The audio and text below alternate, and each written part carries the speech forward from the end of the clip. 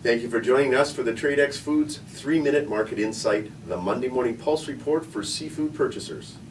Some fast facts to start this week. The Canadian Chum Salmon fishery has gotten off to a strong start.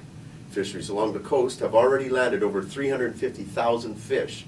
This is much more than had been expected and is welcomed by the industry after a disappointing chum season in Alaska. Europe's economy is certainly making headlines lately. Its dire state is having an impact on the buying practices of many European seafood buyers.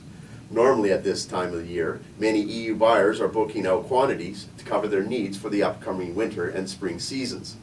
But this year, buyers are choosing to rely on the spot market to cover their needs. Many are unable to get credit for contract purchases, and those who can get credit can't run the risk of carrying large inventories. Next up, last week we reported that there had not been any fish landed in the East Coast Mackerel fishery. Well, another week has gone by and there has been no change. Typically by this time of year, the mackerel fishery production is up to or even past its peak. Boats are continuing to search for fish, and up until recently producers were optimistic. But I'm now starting to hear that some of them say that the fish may not show up at all. Some of the old boys that have been in the fishery for a long time say that it is not dead, it is just a cyclical nature of the fishery and will come back around.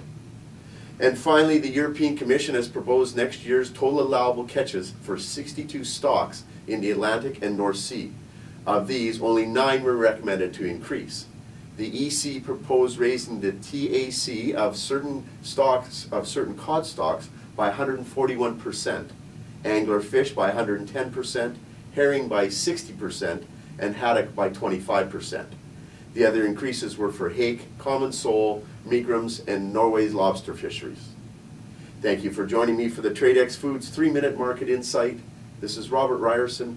Buy smart and eat more seafood.